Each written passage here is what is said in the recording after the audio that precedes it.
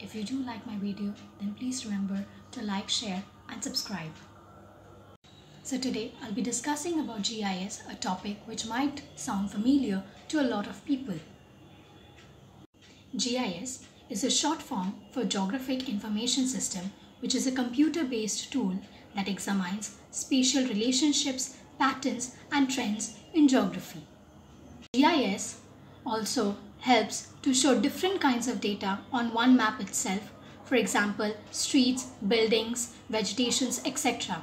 This also helps people to more easily understand, analyze and see the relationships and patterns.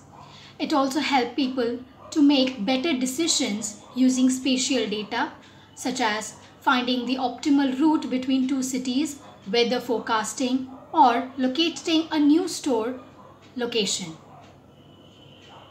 GIS uses namely two different types of data, raster and vector data. Raster data looks like grids and stores information in the form of pixels, whereas vector data uses points, lines and polygons to represent each feature. GIS can store, manage, analyze and display data in a database using an attribute table which contains each and every information of each and every features. GIS also uses photographic or satellite data to capture and interpret the Earth's surface features. GIS can be used in various sectors, including the IT sector. GIS can help the IT professionals to develop, manage and deliver location-based applications and services.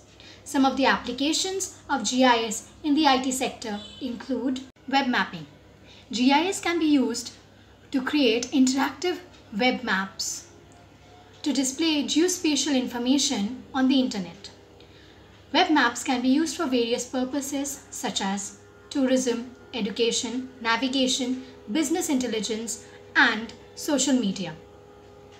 For example, Google Maps is a popular example of web mapping services which is used to provide directions, traffic information, street view, as well as satellite imagery. Location intelligence. GIS can be used to analyze and visualize spatial data to gain insights and to make proper decisions. Location intelligence can be used for various purposes such as market analysis, customer segmentation, site selection, risk analysis, as well as optimization. GIS is used by Uber to provide location intelligence to its drivers and riders such as optimal route, surge pricing, and demand forecasting. Spatial data science. GIS can be used to apply advanced analytical techniques such as machine learning, artificial intelligence, and big data analytics to spatial data. Spatial data science can be used for various purposes such as predictive modeling, pattern recognition, anomaly prediction, and optimization. For example, ArcGIS is a platform by Esri that provides spatial data science tools for various companies such as health, transportation, energy, and conservation. Indoor mapping. GIS can be used to create indoor maps that displays the layout and the features of indoor spaces. Indoor mapping can be used for various purposes such as navigation, asset management, facility management, and emergency responses. For example, Apple's indoor mapping data format is a standard for creating indoor maps that can be used by Apple Maps as well as other applications.